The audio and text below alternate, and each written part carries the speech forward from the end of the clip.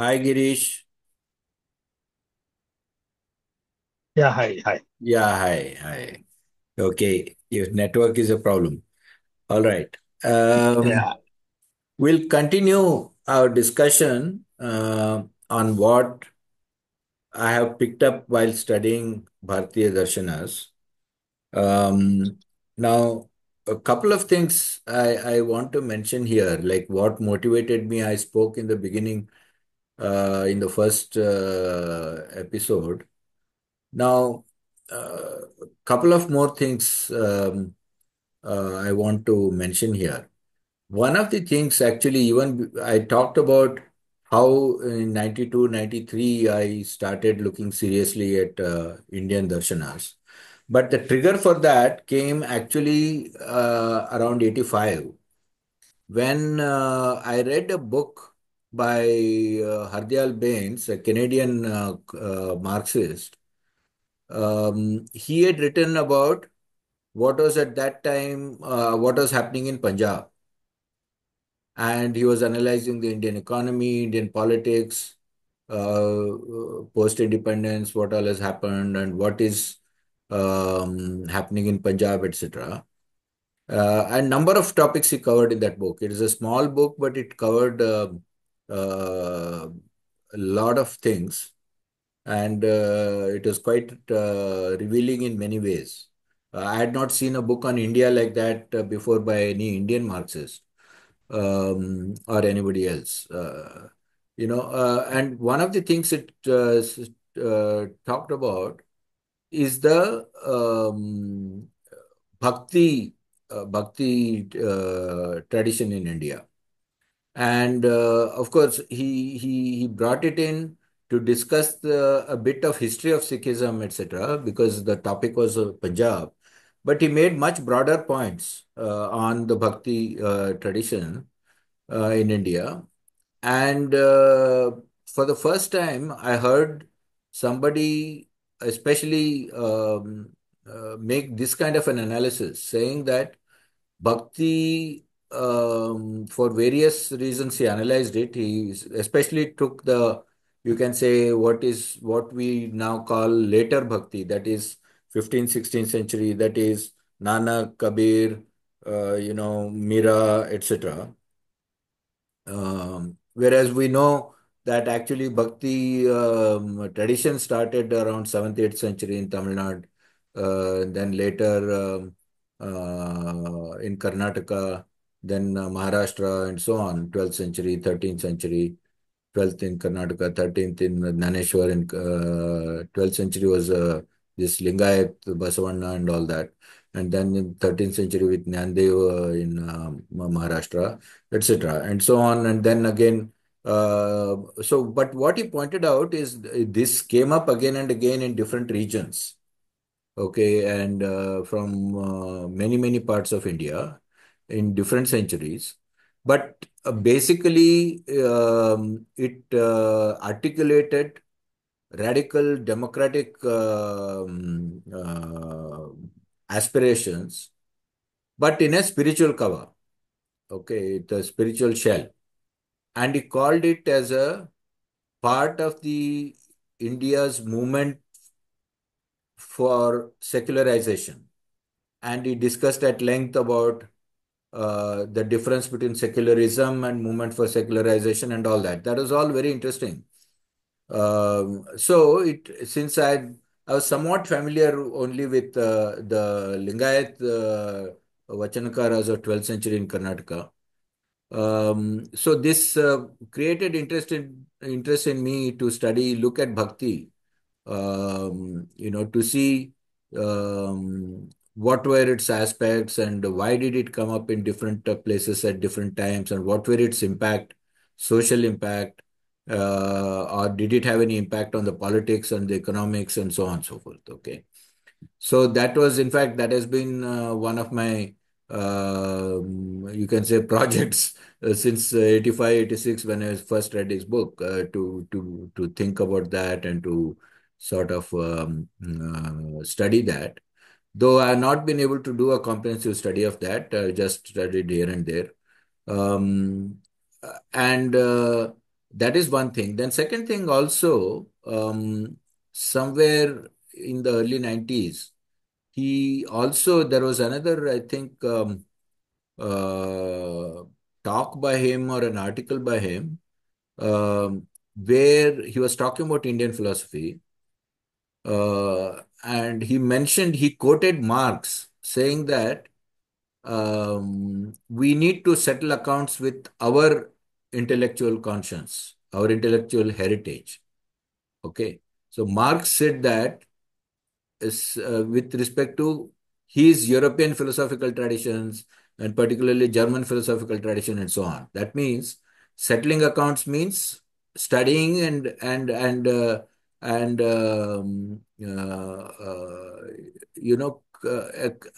critically studying your own intellectual and philosophical tradition.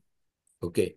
Now, that was also quite provocative because I found myself in a situation in which I'm sure there are many modern Indians in modern India who find that they are not European, they are influenced by European science. They do not know much about European philosophy. We do not know. I do not know much about European philosophy, neither the Greek or the German or the English and French and so on. And neither do we know much about the Indian philosophy. Okay. Indian Darshanic tradition and all that. So, culturally, we are very Indian, but we have not, I mean, I don't have an understanding of the what are the Indian traditions, intellectual traditions or darshanas, as it is called in India. Whereas in the West, in Greece and all, they called it philosophy. Philosophy means, love of wisdom, okay, love of knowledge and so on. Whereas darshana is a very different approach, and it's that way. It is not philosophy. It is, though it is generally equated with philosophy, but darshana actually means a revelation, and some people look at it saying that darshana could be something, जैसे बोलते हैं ना भगवान का दर्शन, so some revelation of that sort. But it can also mean how the world reveals itself to us. Okay, so what is our interaction with the world and how the world reveals itself to us, and how do we understand it and so on. Now, other thing is that the Indian Darshanic traditions, at least as we know them now, uh, actually have social and moral aims. Okay, which is that that studying of these darshanas should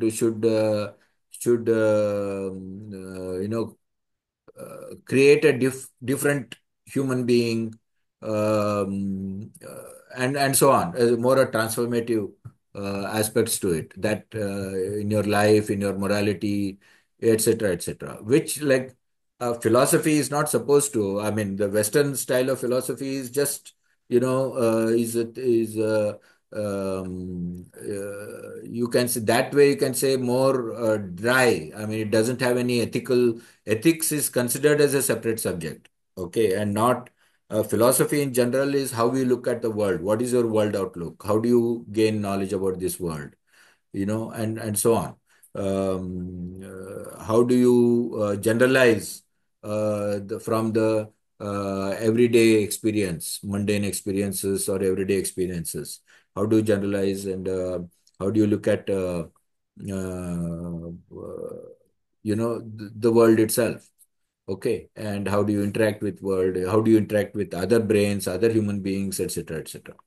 Okay, world outlook. What is called world outlook? Um, but here, darshana seems to have in the Indian tradition much more of a spiritual, metaphysical angle as well. And they even talk about salvation as one of the goals of these darshanas. Okay, and overcoming the limitations of this. Uh, they look at the many um, they look at this world not giving uh, a permanent sukha. They want permanent sukha. So not just happiness, but permanent happiness, and so on. So they say that all material things do not give you permanent happiness. They just give you instant happiness or a short-term happiness. And so to permanent happiness, now you'll have to, they get into metaphysics in the search for permanent happiness, which they'll call as salvation, moksha, etc., etc. Okay. Um, so darshana has actually the goal of darshana, though they say normally that in the Indian tradition that the goal of darshana is both abhyudaya and nishreyas. Abhyudaya means material progress, and nishreyas means moksha, okay, salvation, and so on. So now, and that path to salvation through all these different darshanas basically requires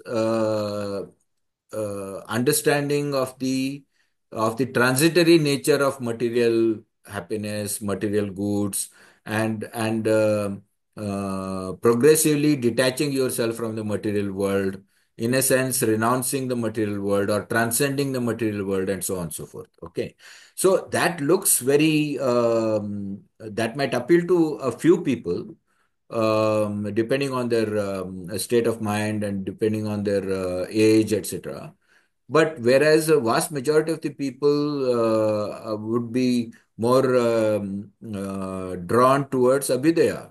They have to look after the family, they'll have to look after themselves, they'll have to earn a living, they have to be socially productive, and so on and so forth. So if a particular way of looking at things, particular way of analyzing your experiences, etc., and coming to conclusions helps them in that abhyudaya, in their material progress, then obviously they will take it as a very essential part of their training, their intellectual training, and so on. So even if it is difficult, even if they have to dedicate certain part of their life for a serious study of that and practicing that and so on, they would be ready to do it because it's going to lead to abhidaya. It's just like, I want to study math, or I want to study physics, or I want to study engineering.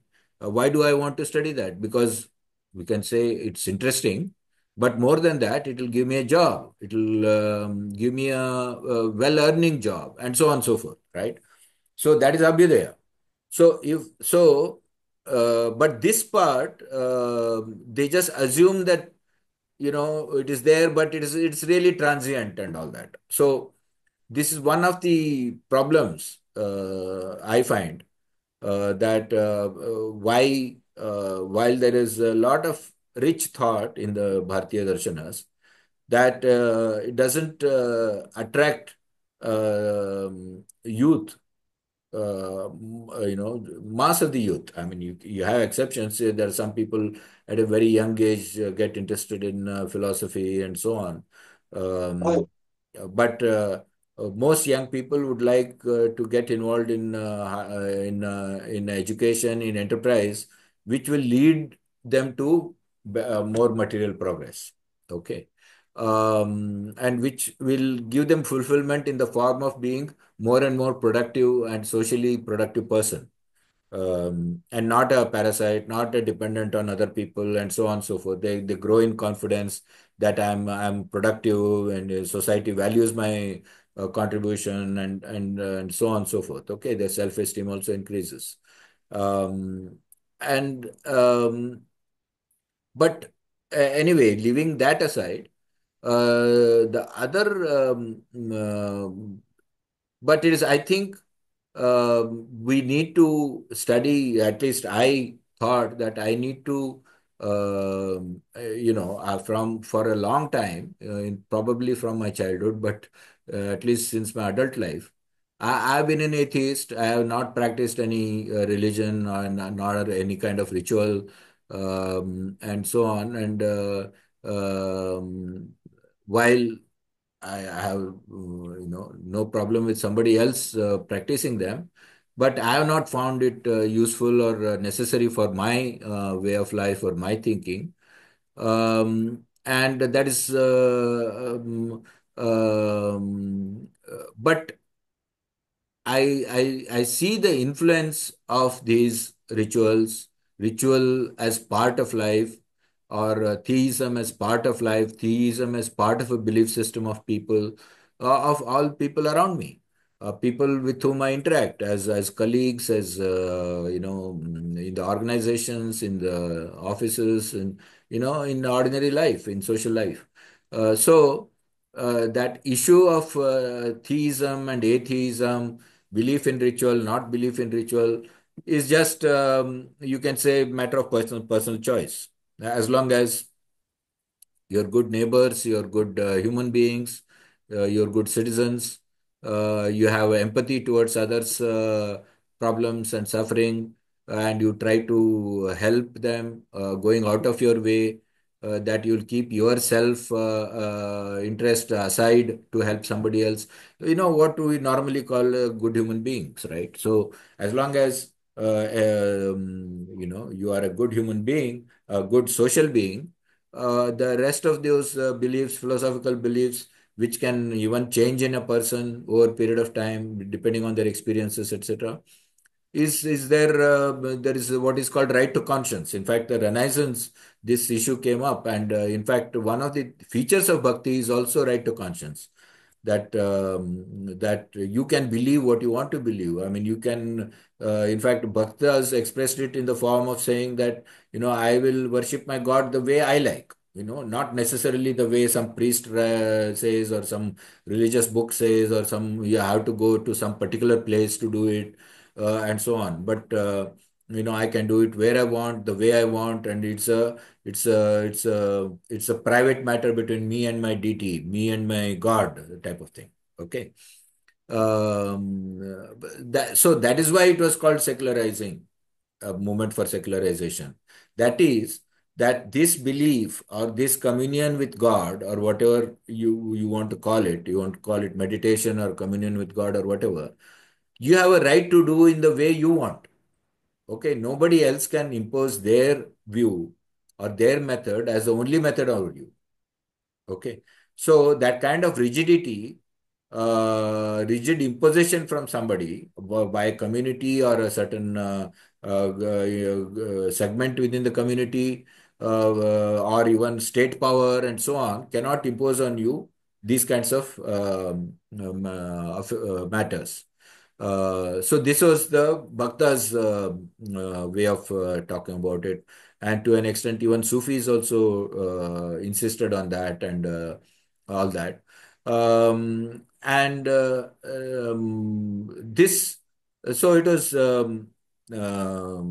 these two things I should mention, that initial interest in Bhakti as a secularization movement, and as a radical democratic, at least spiritual democracy, that everybody has a right, everybody is eligible to attain whatever they want to do in spiritual life. Whereas the older systems had barred various sections of peer society, like women, and what they called as Shudras, and what they called as lower caste, away from these kinds of enlightenment. Okay, enlightenment through ritual.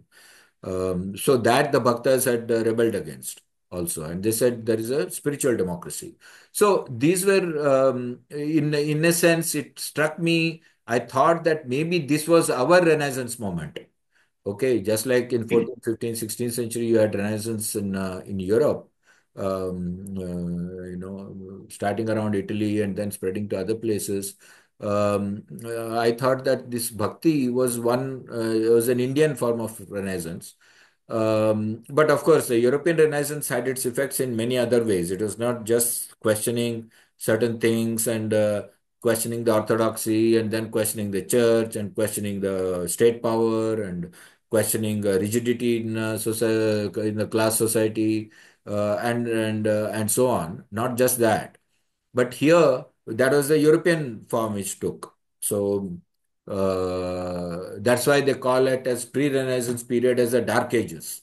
Okay, where there was a total rigidity and there was no right to conscience in a way. And anybody who opposed the church and the scriptures and all that were persecuted in different countries in different ways in those dark ages. Now, in India, it took a probably took a different form, and bhakti, it struck me at that time as something of that type, a secularization movement which kept aside these matters as private. Okay, and you are free to do the way you want, and nobody can impose one way as the right way, and so on and so forth. Okay, so which has been our tradition all along. I mean, in a sense, the essence of our culture and society has been that of diversity and mutual respect for different approaches, different thought, whether they are spiritual approaches or anything else, and particularly in spiritual and religious matters. Okay. And even, I mean, uh,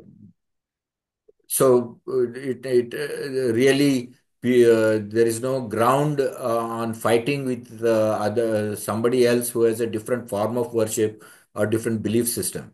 As long as we are good social human beings, no, the rest is all private. You can think the way you want, and nobody has a right to. You can discuss. You can even have a friendly argument, and you can try to convince each other even if both sides are interested in that kind of a dialogue. But you cannot impose it, and definitely the state has no role in imposing that, state or anybody else, any other institution, right? So now let's. That is just I thought I should mention that. Now, what I wanted to talk in this episode particularly is that how do we say something is true? How do we say something is correct? Okay, a statement. Now, how do we verify whether a particular statement is correct? A particular description is correct, description of an event, and so on. So now, in the Indian tradition, generally they say that a statement will need. Today we talk about evidence-based science, okay, evidence-based discussion, etc. Right? Now, precisely that they say you should have a pramana, okay, to that is supporting evidence. On what basis you are saying something, okay? And in the Indian Darshana tradition, normally in some systems they add one or two more, but normally all systems definitely agree that there are three pramanas. Okay, when I say all systems, first of all, I'm talking about Vedic systems or what are called Astika systems. Astika meaning those who believe in the primacy of Vedas, uh, which has nothing to do with belief in God, by the way. That there are that is called there are Nirishwara or atheistic traditions within the Vedic traditions, and there are theistic traditions in the Vedic traditions. Vedic Darshana. So that is not the point. Theism is many times people confuse Astika as theistic and Nastika as atheistic, but actually, in the way in the Indian Darshanic tradition, Astika means those who believe in the primacy of Vedas, and Nastika means those who do not accept the primacy of Vedas. Okay. So now, in the Astika tradition, that is they talk about six traditions, six darshanic traditions that they are called Shad Darshanas. That is the Vedanta, and you have Sankhya, you have Yoga, you have Nyaya, you have Vaiseshika, and you have Purva. So these are the six traditions. Vedanta is also sometimes called Uttar. So, but all these traditions except the three pramanas, that three ways of verifying whether something is right or wrong. Now let's look at that. What are these? And they look familiar to us in in science. So that's why it's worth looking at that. That the pramanas which darshanas talk about, that is one is called pratyaksha pramana, and generally it is considered that pratyaksha pramana is the highest form of pramana, which means pratyaksha means aankho dekhi. Okay, I've seen it type of thing. Okay, that or you can say I have observed it, that there is direct experience, directly I have seen this happen. So I will believe what I have seen, right? First, for me, that is the highest evidence. Then, so when we say seen, see or pratyaksha, aksha means eyes actually. But it's in general all senses. Okay, that is touch and what we see from five senses: eyes, nose, ears, tongue, touch, that is skin, sparsha. So all these five senses, that knowledge we get from these five senses, that is called pratyaksha. Or in modern thing, we can call it empirical knowledge. Okay, direct empirical knowledge. So which you can, so if somebody makes a statement that it is night right now. Now you can just look out of the window and see whether it is night or it is day or it is something in between. It's a twilight, right? So this is the pratyaksha way of verifying whether what somebody is saying or asserting is right or wrong, true or false, and so on. So this is considered the highest method, highest way of. But many times you may not be able to do this directly. Okay. So then what do you do? Means you don't have direct knowledge of something. So then you think this looks, there is this second level, you can say, where it is, you cannot do direct observation. Uh, but from your previous experience and your previous knowledge of the world, you say that this is what must be happening there. Okay. This is what may be happening there. So you can say it is speculative, but actually it is not speculative because it is based on certain previous experience. For example, the most common example that is given is that of, um, you know, uh, seeing some smoke coming out of a forest, okay, far away behind the hill. Some smoke is coming. Now, what is happening there? If somebody asks, and most likely, ordinary common sense people will say, oh, there must be some fire there. There may be some forest fire going on behind that, right? Very common. But how did that person come to that conclusion that there may be fire there? So this is called inference. Okay. Now, inference means basically you think that if there is smoke, there must be fire. Why?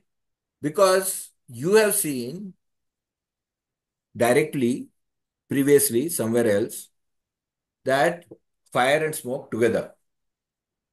Okay. That there was smoke, and you found that actually below that smoke or behind that smoke, there was fire. So now you are seeing smoke at a distant point. So you think there must be some fire there. So this is called inference. Now in the Indian Darshanic tradition, it is called Anumana. Okay. Now this Anumana is a, you can say, secondary knowledge, right? I mean, you are not able to actually, you neither have gone there and seen whether there is fire there or not. But from your previous experience, you have come to this conclusion, right? So you can say it is at a when, because you cannot do direct observation, you are ready to settle for a anumana. Now, anumana, normally in common language, people think anumana means doubt. or Anumana means guessing also, andaz lagana. So andaz ऐसा होता होगा, that type of thing. But no, Anumana in the is a technical word, is a purely technical word. And this is, but how does the brain conclude this? This is an interesting process. Now, a person might just say, oh, that must be fire going on there. Okay. Now, but how did that brain associate that smoke with that fire? Okay. Now, people have at great length discussed this. So Anumana is one of the most hotly discussed topic in the Indian philosophical tradition. And particularly, it becomes the basis of a lot of discussion because things which are not visible. Okay. For example, if somebody says there is Atma, or somebody says there is Ishvara, or somebody, basically there are things which cannot see, right? But that person is asserting no, Ishvara exists or Atma exists and so on. So how do you debate? How do you try to prove it? So since neither you can show it nor the other person can see it, so then you base your argument mostly on Anumana inference. So indirectly, because this happens when that is there, and that is what is happening here, so this must be behind it. Okay. So what is behind this experience? That's it. So so that is why this becomes very hotly contested. Nobody like argues about pratyaksha. Okay, direct experience. Nobody argues about it because everybody can see it. But those you are trying to prove things which others cannot see, right? So how do you argue with them? So you base yourself on very elaborate discussion of the Anumana, using the Anumana. Okay. Um, and the third thing, when uh, let us say both cannot be used in proving something or accepting something as true, then a third one is invoked. And this is particularly true in all the Astika Darshanas, which is called Veda Pramana, saying that this exists in Veda. So it must be true. Why? Because those rishis for whom the Veda was revealed, because Veda was, according to the Indian tradition, Veda is apaurushaya, means it was not written by anybody. Okay, it's not written by human beings. That it was revealed, the Vedic knowledge was revealed to certain rishis. Okay, so it is a revelation to them. So it is not even been authored by those rishis. Okay, the rishis are explaining or articulating their experience of that revelation in the Vedic tradition. So you say, but because those rishis are reliable sources, and so some people also call this as aptavakya. Aptavakya means aptas are those people who will tell you as it is, who will tell you the truth. Okay. So because such people have told me, in whom I have faith, because they'll tell me the truth. They will not concoct something. Okay. So I believe this to be true because I cannot prove it through either direct experience or I cannot prove it through Anumana also. So I take this as the third pramana. So these three pramanas are commonly used by in the Indian tradition, almost all the Vedic traditions. And even when the discussions take place with the Jains and Buddhists and all that, basic or even Charvaka, who is a Vedic tradition, but who did not accept the primacy of Vedas. He's mentioned in the Vedic traditions again and again, and all the Vedic traditions have to deal with them, have to deal with Charvaka statements, and then say that why they don't agree with it, etc., etc. Okay, so they have to talk about what are the opposing views on this. Any whenever they putting forward their thesis, they have to talk about what is the counter thesis and why that they think that is wrong. Okay. And so on. So they have to deal with Charvaka. All the traditions have to deal with Charvaka. And but there again they invoke, they cannot with Charvaka, if they're arguing with Charvaka, for example, they cannot say Veda says this, so it is true. because Charvaka doesn't accept Veda as a pramana. Okay. So then you have to talk to him on through about a direct experience. Then he will argue with you. Now, if you again another thing about Charvaka philosophy is that he does not accept Anumana. He does not accept Anumana as a valid pramana. He thinks only Pratyaksha is the only valid pramana. Okay. So you cannot even use Anumana to disprove him. Okay. Or to argue with him. So you'll have to deal with him only on the basis of the Pratyaksha. So what happens is not that on one phenomenon there are two different pratyakshas, but you try to say that how pratyaksha cannot be the only source of knowledge, or it is not adequate, that there are many cases where pratyaksha doesn't apply, then you come to certain conclusions and the life goes on. So which means that sticking to only pratyaksha as the only pramana is inadequate. So this is what they try to show, and then say that is why Charvaka is wrong. Okay, that is the way they argue with Charvaka. But with Jains and Buddhists, I mean, again the same issue that they cannot use Veda pramana to argue with them. So they have to deal with using Anumana, and whether the other person accepts Anumana or not, in which cases they will accept Anumana. So this is the kind of thing which goes on all the time. Now, if you look at, let us take a everyday example. Now, somebody tells me this is what happened in Russia, or this is what is happening in Russia. Now, how do I believe that? How do I think? It's not in my direct experience. So, on what basis I'll take that kind of a statement as true or not true? Since it's not in my direct experience, either like I have to believe in that person that he has a history of telling me the truth. Okay.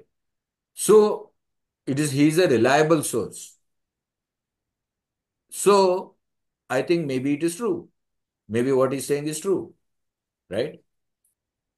Or I say that this happened and this was the result. And in our case, whenever this result has been there, that was the cause. So the cause of two results must be the same, because I know what cause led to what effect in my experience, in my country, in my direct experience. So if that is the effect that is going on there, then this must be the cause. Okay. It could be war, it could be inflation, it could be whatever. Okay. Some event it has happened. And you see how such things happen in your experience, in your society. Then you say, oh, this what must be happening there also. That's why, uh, you know, uh,